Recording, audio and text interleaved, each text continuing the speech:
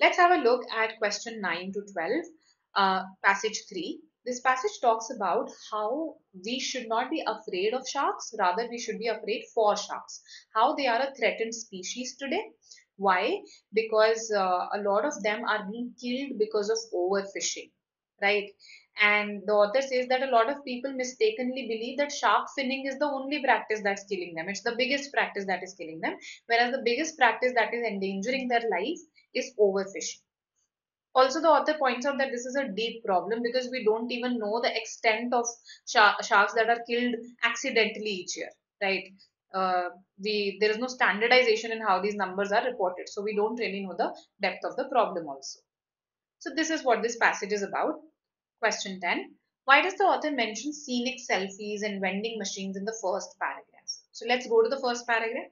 Let's see, why does the author mention scenic selfies?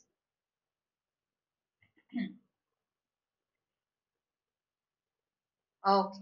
So, a growing body of scientific evidence has shown that instead of being afraid of sharks, which have killed fewer humans within a year than such risks as accidents taking scenic selfies and encounters with vending machines, we should be afraid for sharks.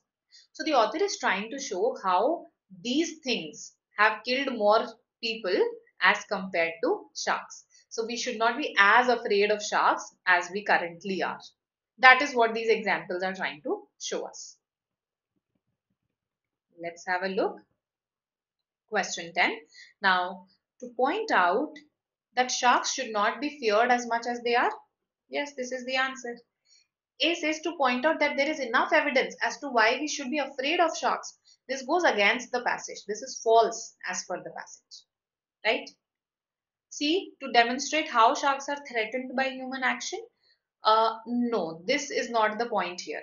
No human action is being shown through these.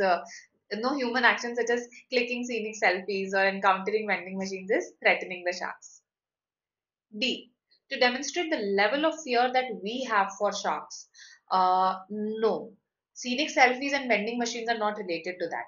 They have been given as examples to show that they kill far more humans as compared to sharks. So easy again. Options are also pretty easy.